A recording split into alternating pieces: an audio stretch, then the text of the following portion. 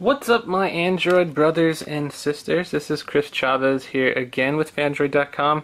Today I wanted to show you guys my absolute newest favoriteest ROM. It's called Paranoid Android, and it's comes to you from Moles Are Among Us. It's this developer. He has a really cool name, and the ROM just absolutely floored me when I tried it. I've known about it for quite some time, but I kind of tried to put it off because it has this unique feature that's different from all the other ROMs. I guess you could say it's primarily based off of CyanogenMod 10, which is just a Jelly Bean AOSP ROM, and then CyanogenMod added their little commits and little customizations. And Paranoid Android kind of just took that as his, I guess you could say, his base, and just ran with it and added his own little tweaks, which is his claim to fame basically is the ability to change up the UI on your phone to either a phone OS, a phablet OS, which is basically like a big, maybe even like the Galaxy Note or the the Nexus 7. That features like a phone OS, but there's some stuff that's a little bit different. Or a tablet UI, so you can change it to a tablet UI. So if you've noticed, Android has different UI schemes, and apparently this guy found out a way to just allow you to choose which one you want to use on the fly.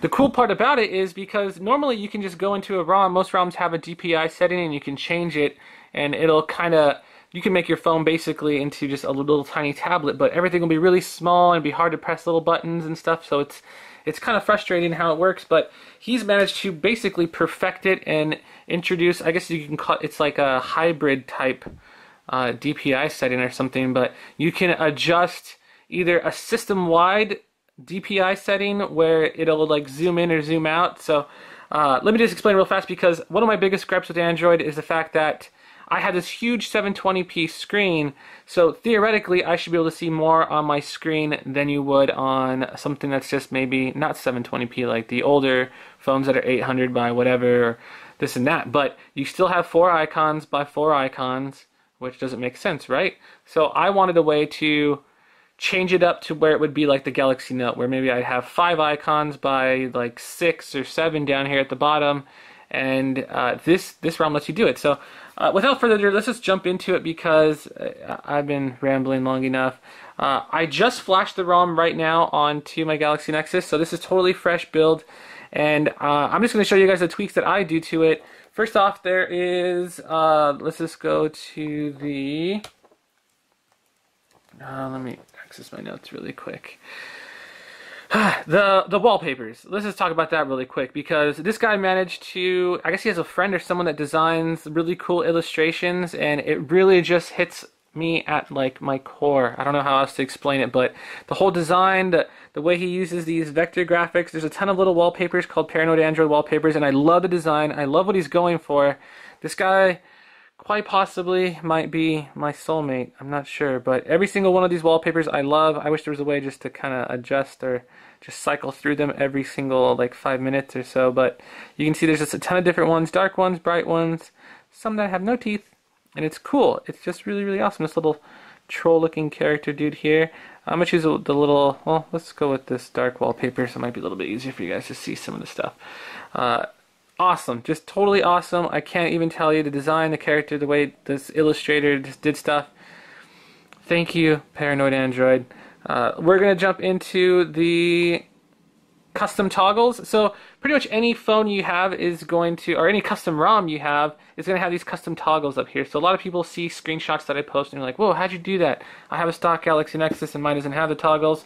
But if you have CyanogenMod 10, AOKP, or just about any custom ROM, they pretty much added these little custom toggles here at the top, and they can be customized. Let me turn my GPS back on. If you jump into your settings, they have the, should be under UI or Display Advanced System, status bar, which is this guy up here, and you can show the clock, you can show AM, PM style. I like to show the PM there. Well, actually, you know what? I don't even need that. None. So you can tweak the status bar in a bunch of different ways. Battery status, percentage, or hidden. I'm going to go with percentage because I like to see how much I have left. But you can also get a battery bar, which will just take away that battery icon and just have a bar going across the thing there. brightness control I like because you can, oh geez. Sorry, I don't want you to see the phone number. You can adjust it like so, just like you would on like the old Samsung stuff or the TouchWiz Samsung stuff.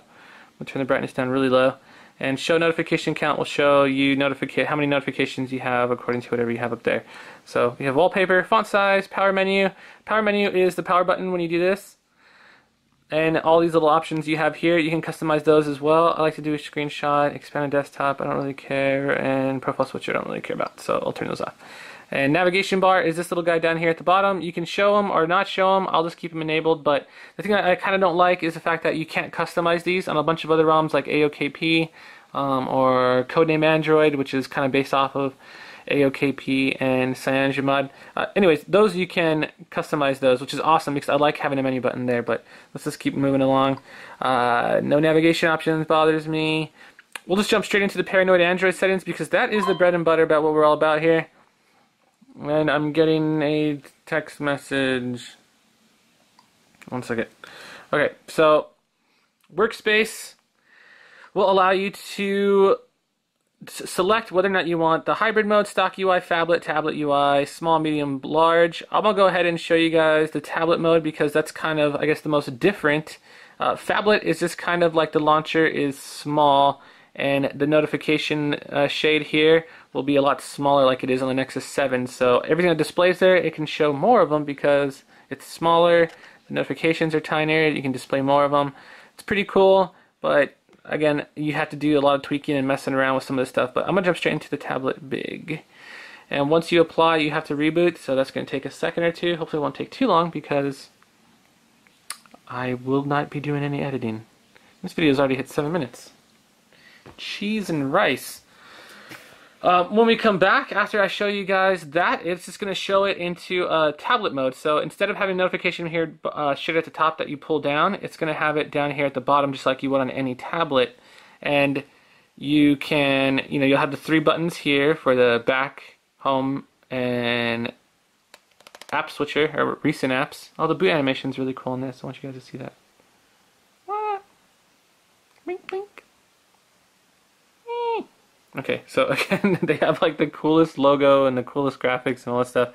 But anyways, the bottom here will have a little settings there. You're going to see it right now. Here we go. So, bloop. So you can see here, it's just like a tablet. So no more notification shade here at the top. And clicking, oops, nope, let's get out of there. Your notifications will appear here at the bottom. Oh, geez, no, stop that. Okay. Clicking a little button here will open up just like it would on a tablet, and you can swipe away your notifications. It'll just keep going up and up and up, and clicking that button will show you all some quick toggles and all that fun stuff just like it would on a tablet, which is actually really, really cool and functional. So I can see how some people would dig this. I might even leave it like that for a little while, but I don't know. It's kind of weird. I'm so used to just pulling and instinctively doing stuff, so I'm not going to do that. But let's just jump into the settings, and I'm going to show you guys some of the other Phandroid Android stuff. And this is the real fun stuff. So it's not just that. There is the ability to choose your user interface. So you can see I'm on tablet mode in my workspace. That's my home screen. But you can change whether or not system apps or user apps will display in a phone mode. All of them, universally, all your system apps, which is everything that's already installed in the ROM. So like the messaging, I guess like the browser, all the stuff that already comes on it, Talk, Google Talk, things like that. Whether or not it'll show phone mode, phablet mode, or tablet mode. And remember, with tablet mode, some apps will actually show more, or they'll display differently. So on Gmail, you'll have 2 panes instead of 1 pane, so you can see like all your labels, and you can see all your emails on one side, which is kind of neat. But I don't really like it. This is just for my friends. I found some settings I'd like to tweak, and I just keep everything at 280. I guess I'm not going to do it now, but I keep my system apps and user apps are everything that you install on your device after you flash the ROM, everything that comes from the Google Market or Android Play Store, whatever you want to call it. Status bar size is this thing down here at the bottom. You can make it thick or small. These are kind of tiny as it is. I feel like they're a little too small, so I would probably make it a little bit thicker. The higher you go, the thicker. The less you go, the smaller. Lock screen size is how big the lock screen little lock thing is going to be. You can make it small, like uber tiny. You can make it super big, which is just like phone mode.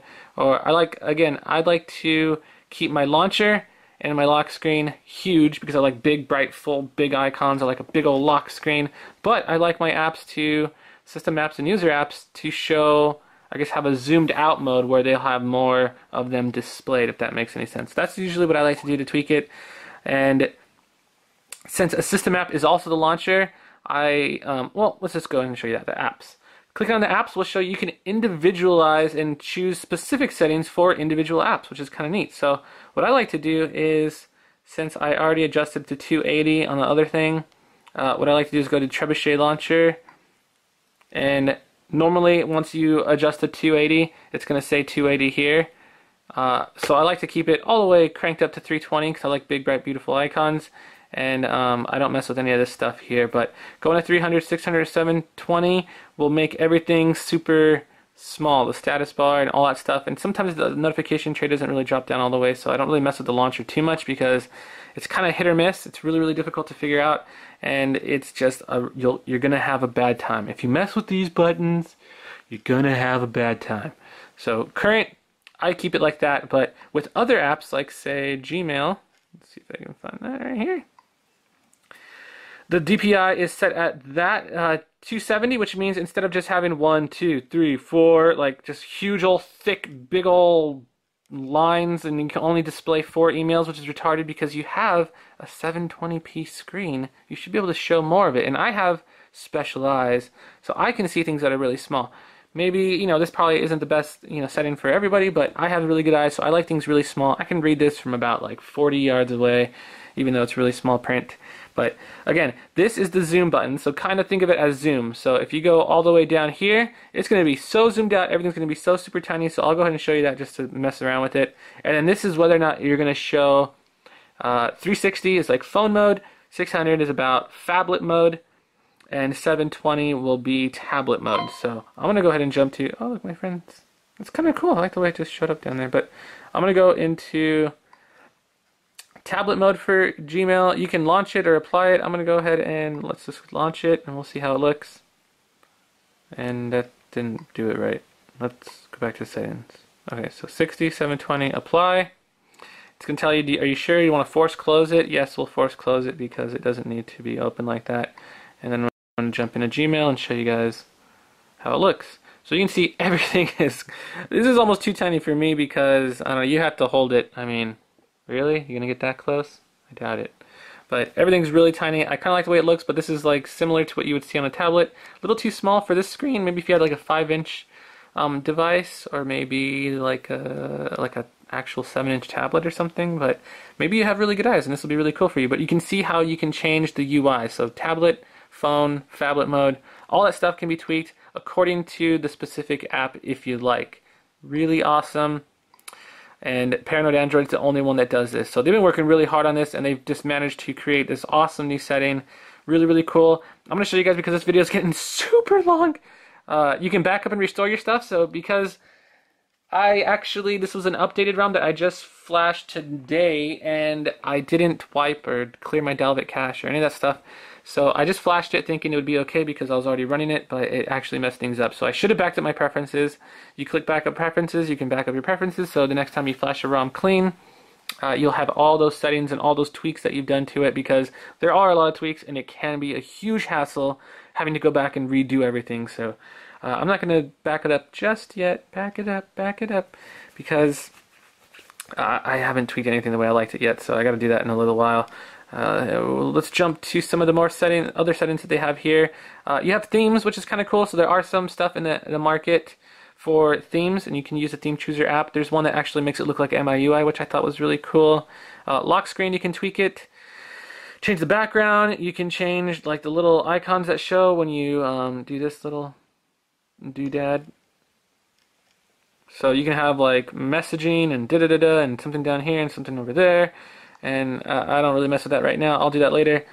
Tons of stuff. Again, this is as a custom ROM. It's based off of CM10, which already gives you tons of customizing. This probably isn't going to be for everyone because some people just don't want to customize anything. And there are stock ROMs out there that are just pretty much almost just stock Jelly Bean, but with a few little added tweaks and enhancements to make it go super fast. But I'm going to show you guys the what was it? System Advanced. Now, under Advanced, you can change the color, the tint of your phone. So you probably don't notice it. It's not going to show up on camera, but the tint of it is kind of yellowish and just not really, I don't know, it's really dingy, yellowish, and dark. I like to brighten things up. I like to have a lot of punchy colors, and I like the contrast to be super high. So what I usually do when I like mess with my color multipliers is these are my settings I typically like to keep. So under color multipliers, I like to keep red under 75, green under 75, blue maxed out over here. But you can see it kind of changes the colors around like that. This, to me, is the best setting because it just looks, the whites are super white, everything's super clear. Gamma, I like to keep at, I believe it's 0? Negative? I thought I like to keep this at 0. We'll keep it at 1, whatever, it's fine. 0. These might be higher, I'd have to look and check, but I'll probably post these in the post. And then I keep the DS Gamma at 5, which brightens everything up. Again, it's not going to show up on camera because I don't have my full brightness settings, but I always keep my phone on full brightness. But it doesn't look right on camera, so I'm not going to do that right now. And then they have hacked presets, which I don't like. Those look silly. General, this is new to this version of Phandroid Android. It's the clock speed for the GPU. I'm just going to max it out because I like everything to stay super smooth and clean. You might not want to do that if your phone's getting hot, if you play a lot of video games. It could increase the frame rate, but it could also melt your phone. So might not want to do that.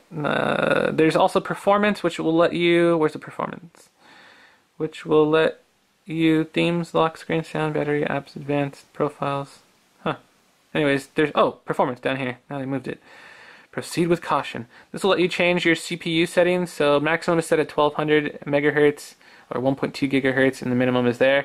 I don't mess with it because this thing is fast. You can, if you wanted to, try to overclock it and bring it all the way up to 1350. You know what? Whatever. I'm going balls to the walls. I'm going to clock it up to that. And there's a bunch of other stuff that I don't really know too much about because I'm a noob. And I think that's all there is to cover. There's some profiles too if you want to do profiles, but it's kind of silly for your phone. Performance. And I think that's pretty much it for Phandroid Android, folks. This is, again, the most customizable, crazy, super duper radical ROM that there is. The Play Store looks cool. Everything works with it, which is cool because you can adjust the DPI settings again for every phone. So you can see right now, like the Play Store, it's just showing this, this, this, and this. But if I messed with the settings again, you could make it so it's zoomed out, so it'll display more content. So you'll have to do less scrolling. I guess you can I compare it to the iPhone 5, how you're able to see more content. But again, this is just a million times better because that's lame, and this is totally customizable. Something you can't do on the iPhone 5. Alright, so I'm Chris Chavez.